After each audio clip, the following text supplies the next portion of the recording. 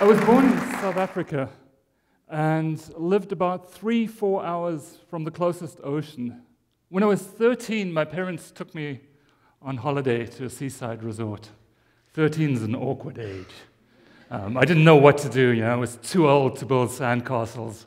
I didn't really want to play in the surf, but I really couldn't look after myself and amuse myself. So what I did was look at the bigger guys and saw what they were doing, and they were surfing. And man, I wanted to surf. 2 days before the end of the holiday, I found somebody who had a sign up that said, boards for rent. And I ran up to my parents and I said, hey, can I have some money? I want to go rent a board. And they said, Mark, yeah, sure. You can swim. Nothing can happen to you. Go ahead, go and rent a board. And so I went to the guy and I said, I want the board. He barely looked at me, gave it to me. There were some girls walking around. He was much more interested in them. And I took this board and I looked out to the ocean and saw the waves. And I saw the big waves where the guys were really doing the fun stuff. And I aimed the board there, climbed on it, and started paddling out. Now, there was a problem. It was a lot harder than I thought. And to get to where the waves were, where the people were catching them, you had to go past the part where the waves were breaking. And no matter what I tried to go over the waves, under the waves. Every time I tried this, I'd get thrown around, pushed underwater, half drowned, and I barely knew where I was, except the board was buoyant, so it would go up and pull me up, and I'd swim and come back out again, try and get a little further. About after 10, 15 times of doing this, I think the level of the Indian Ocean had dropped by this much. My lungs were full of water, and I was nearly drowning, and I decided this is it. I turned my board around and started heading back to the beach. And, of course, the waves weren't playing fair. They immediately caught me, threw me down again. But something was different. And I tried to get up to get some air, and I realized I was still on the board. I'd actually caught a wave, totally by accident. Now, I'm not going to lie to you and say I stood up and went surfing in. No, I held onto my board, held on really tight, got all the way in where I could climb off the board, and my legs were shaking. I got off, took the board to the guy, gave it back to him, and he said, you should have listened to me. I was about to call the lifeguards, and I told you, go down there, the waves are smaller, that's where you learn to surf.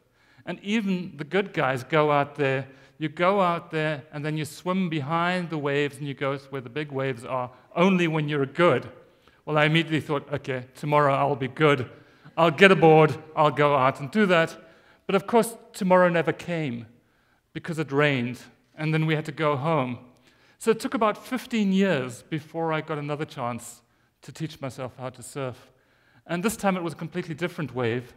It was a fluorescent wave, and it came in the form of this guy, Doug Prasher, who gave a talk right here at Connecticut College about his research. And his research is about this jellyfish. Jellyfish is a crystal jellyfish, Cora Victoria. Has about 350 photo organs on the umbrella of the crystal jellyfish. They give off green light. There's a protein that's responsible for this green light called green fluorescent protein. Now, proteins are incredibly small. You can't see them. But they're incredibly important because they do all the chemistry in your body, in every organism's body. We want to know when they're made, where they go to, and so on.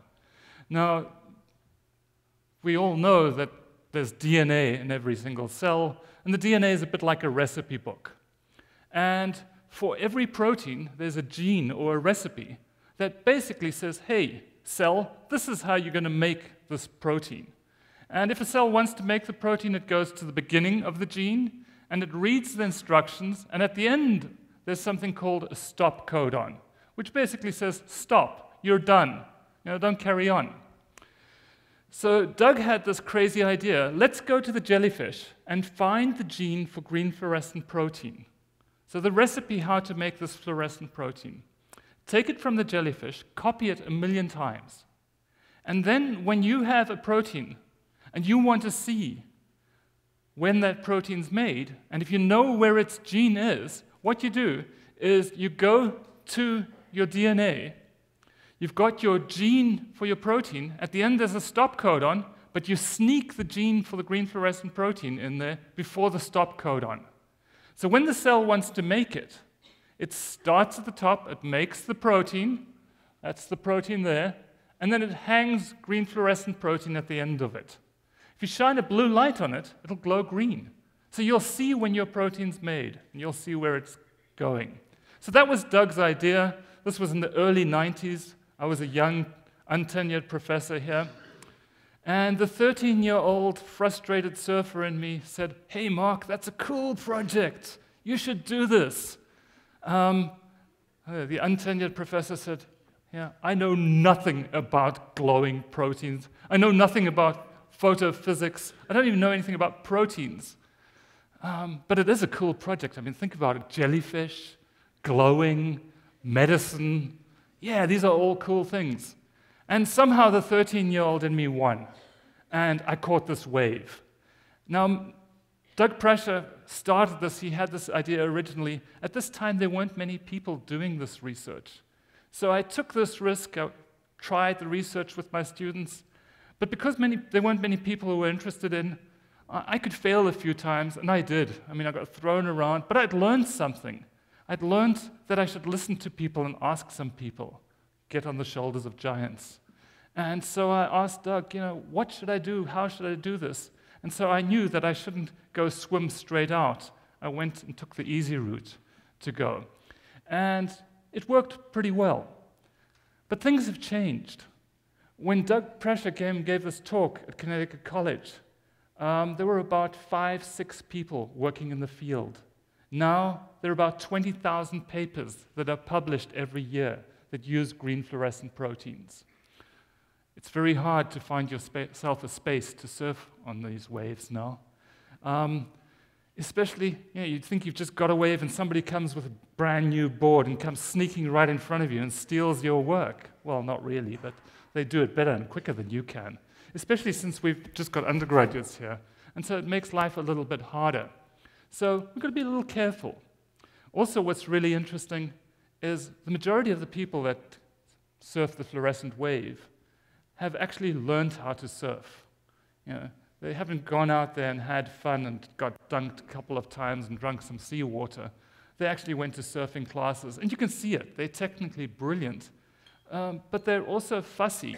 They'll only take the nicest waves, and they leave perfectly useful waves behind for us and students to take. And so I take my students, typically I like to take them out there without much training, so they get thrown around in the waves a little bit, and so that they learn what it's like if things don't work and how to find their own way.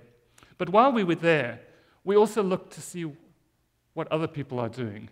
And just last year, Hina Chowdhury was out there, and she had this amazing move, and I'll tell you a little bit about it. She's a cardiologist, and she knew that pregnant women who have a heart attack are the most likely of any demographic to survive a heart attack. So what is it about pregnant women? Why would they survive a heart attack? And she had a theory. And her theory was this, that when pregnant women have a heart attack, the heart sends out a message. And it's, "Hey, I've had a heart attack, help me." And in a pregnant woman, that message goes all the way down to the fetus. And some fetal stem cells will get sent up to the heart. And they will fix the heart. And of course, nobody else has fetal stem cells in them except a pregnant woman. And that's the only reason. But now, how do you prove this? Well, now she had a beautiful experiment to prove this. What she did is she took a normal mouse that didn't have a single fluorescent cell in it, and she mated it with a green fluorescent mouse. So this mouse, every single cell is green fluorescent. The embryo, which you can see up here, was green fluorescent. And so she took the mother with the green fluorescent embryo, mouse, and then induced a heart attack into this mouse, let the mother come to term, give birth to the green fluorescent baby, and then had a look afterwards at the heart. And lo and behold, in the heart, there were green fluorescent cells just where the heart attack had occurred, where the heart muscle cells had died. So the only way this could have come about was the green fluorescent cells come from the embryo, move through the umbilical cord, come to the heart, and fix the heart. She also did some control experiments. For example, she took a mouse with a green fluorescent embryo and didn't induce a heart attack and couldn't find any green fluorescent cells. So those are all the sort of cool experiments that you can see when you're surfing on the green fluorescent wave. They're fantastic ones. And my sort of conclusion to all of this is if you're looking to do something political, intellectual, physical, be adventurous, take a risk, catch the sort of unusual wave. Don't learn how to surf, just go out there, get thrown around a couple of times. I think in today's society, with overprotective parents, with litigation, with teaching towards tests like GREs and MCATs and things like that, we are often a little too reserved.